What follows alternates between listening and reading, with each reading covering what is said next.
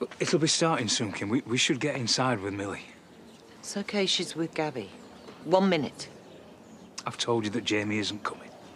You can't know that. Do you know how crazy that sounds?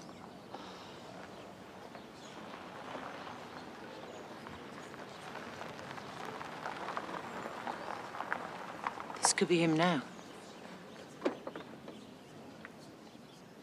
I told you. It's not him. You've got a nerve showing up here today.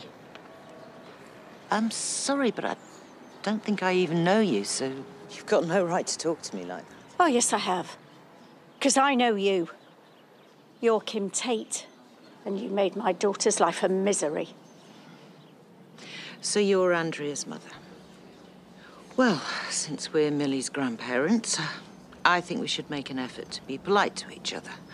For her sake. After the way you've behaved, no chance.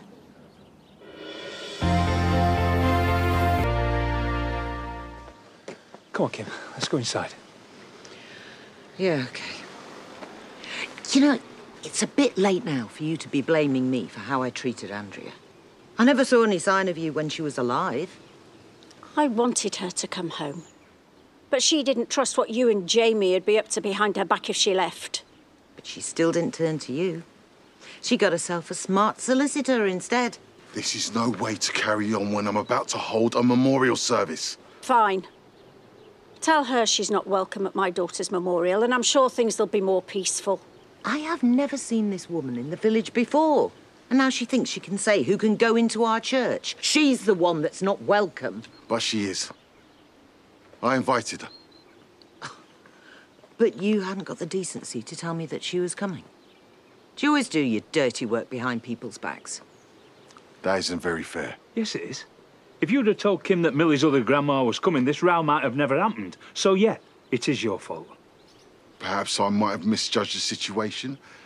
But as far as I'm concerned, you both have a place at the memorial as long as you save your grievances till later and discuss them after the ceremony. I don't think that's too much to ask. For Millie's sake. So are we agreed? I guess so. I'm sure I won't be the only one in your church that doesn't want her there. Andrea told me how much everyone hates her. If I never hear another word from her, that suits me fine. Oh, I've got plenty more to say. But it can wait till after the ceremony.